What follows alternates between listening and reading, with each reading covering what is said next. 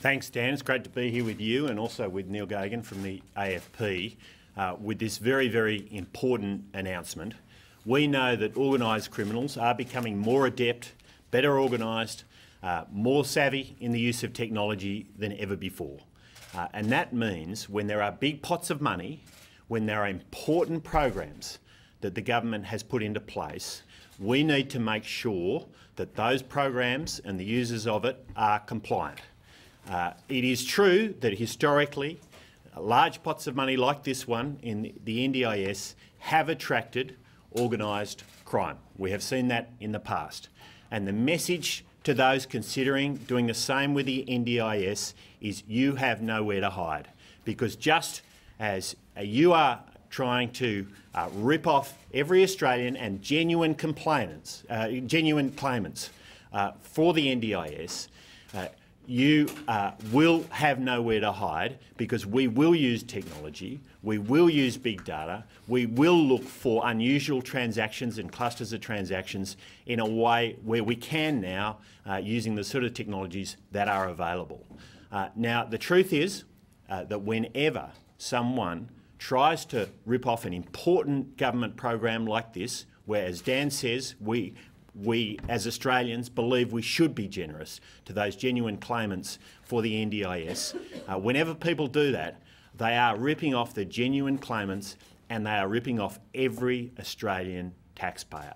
And that is absolutely unacceptable. We won't stand for it, and we will make sure that people are brought to account if they do damage to this all-important program for the government. And on that note, I will ask Neil to say a few words.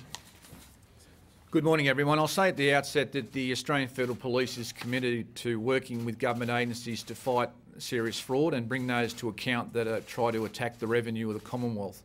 I also say that we're well positioned through the Fraud and Anti-Corruption Centre, working with a number of other government agencies, including 12 departments across the Commonwealth, that we can work together to learn from the lessons of the past, to ensure that we put those lessons to good use, to ensure the integrity of the NDIS going forward, to make sure that the revenue that is being given by the taxpayers is used in accordance with the way it was meant to in relation to the scheme.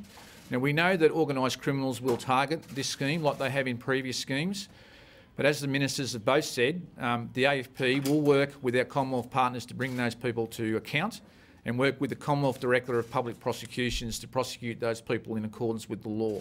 And I know through previous experiences that the penalties that are given to those people that commit fraud against the Commonwealth in an organised fashion do receive quite severe penalties through the court processes.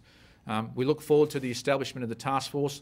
We will second a very senior officer to establish the task force, and whilst he will be responsible for basically putting in place governance and ensuring that the integrity that's already in place is fully enforced, rest assured that when a serious matter of fraud is uncovered by the task force, it will be referred to the Australian Federal Police, and we will put in place our full powers and our full capabilities to bring those responsible for the criminality to justice. Thank you. Thanks, Neil. This is, any questions? by government standards, a fairly large fraud control task force. We would assume commensurate with the risk. Other episodes that you've highlighted ran to hundreds of millions of dollars on family daycare. So what's the assessed scale of risk or even fraud known to be happening on the NDIS right now? So at this stage, the fraud known to be happening is minimal. But as you say, the risk there is quite large. This is an incredibly generous scheme. We spent $8 billion on it last year. That will grow to $22 billion by 2021-22.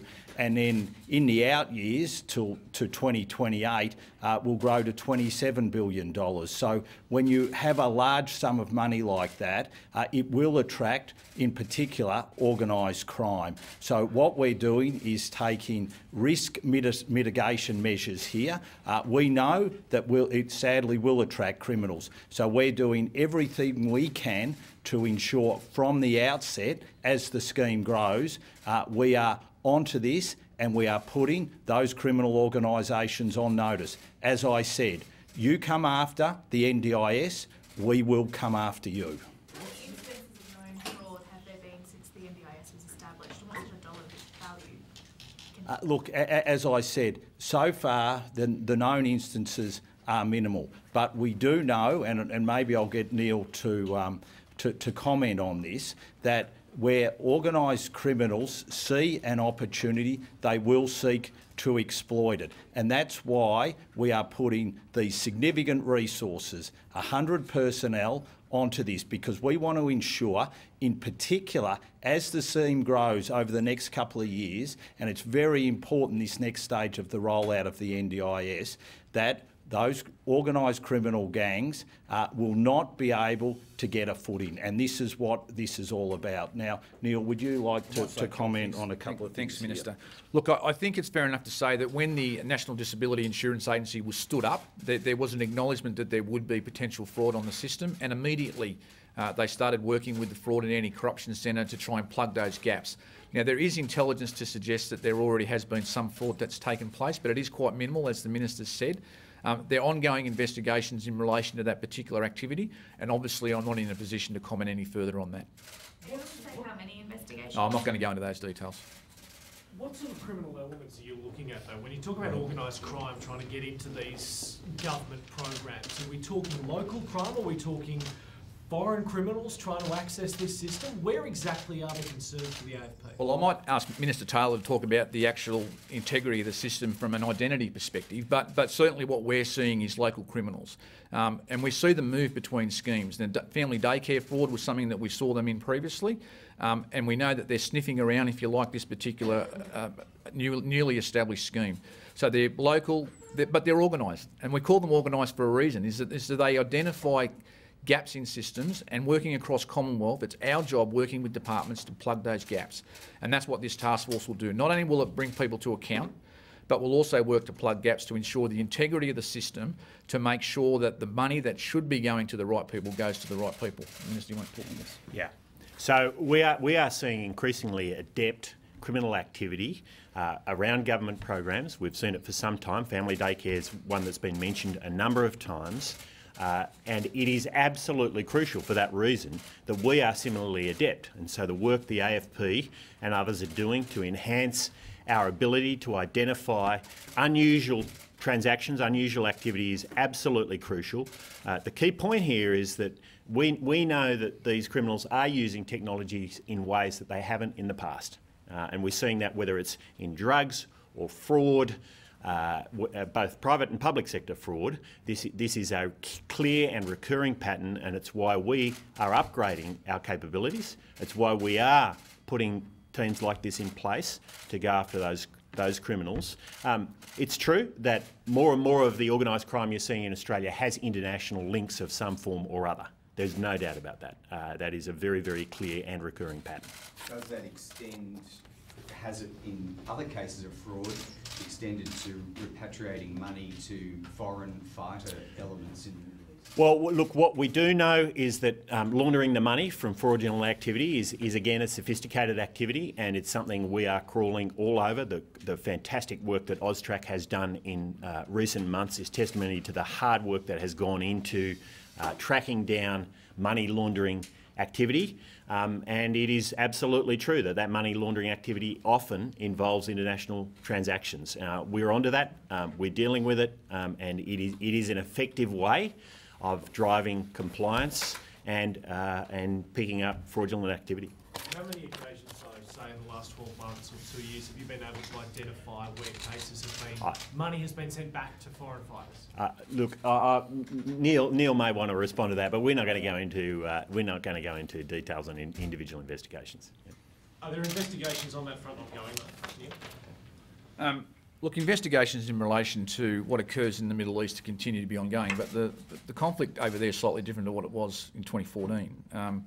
But as the Minister Taylor has rightly pointed out, AUSTRAC have done some incredible work here in the last 18 months, 2 years, particularly in relation to tracking money around the globe. And we work very closely with our international law enforcement partners to where there is suspicion activity that we work collectively with them. I've travelled to the Middle East just recently, working with our partners there to ensure we have better systems in place to work and signed an MOU with the Dubai Police, for instance, to make sure we work more closely on these type of issues. International law enforcement cooperation is at an all-time high across all criminal areas. But we'll continue to, we know we need to do more. because the criminals that we work against, I should say, don't have any boundaries. They don't have any laws, and we need to make sure that we're nimble, that we're innovative, and that we continue to work collaboratively to bring these people to justice. But just to clarify, is there a concern though that the NDIS could be a threat from international organised crime? There's no intelligence to suggest that at this stage. Can you give us some examples of the types of fraud that this task force will be looking for? Well, identity fraud, people putting in fraudulent claims are probably the two that come to mind immediately, but our organised criminals are fairly sophisticated. They'll be looking at coming up with new ways to actually defeat our algorithms that we put in place to defeat these types of fraud. So I think anything you can think of is the sort of activity that they'll come up against us. So we need to be, as I said, we need to think outside the box a bit to come up with ideas to prevent fraud from occurring. Minister Ting, you would be familiar with many users of the system tearing their hair out over administrative reviews of their plans and actually having trouble getting what they need from the scheme. It almost beggars belief that someone else can come in through other means and scoop out large amounts of money. How do you reconcile these two experiences? Obviously the scheme is transformational. It's not perfect, but it is changing lives. We've already seen 46,000 participants who previously were not getting services from either the Commonwealth or the state government now getting services. The rollout is continuing. We're continuing to make changes to improve the participants' involvement in the scheme, and some of those trials which have taken place, which will be rolling out over the coming months, have really changed the nature of the scheme. For instance, when it comes to personal planning, there will be face-to-face meetings rather than what was previously being done over the phone. So we are looking for improvements the whole time, but what the Australian people, and I know speaking with people with a disability who are participants in the scheme, they want to know that every dollar is being spent on them to improve the services that are provided to them. And this is what this announcement is all about, ensuring that those people who want to get access to the money, which is there for people with a disability, will not get access to it. Organised criminals, we will come after you if you come after the NDIS. Let's be very, very clear. All right. Thanks very much, everyone. Cheers.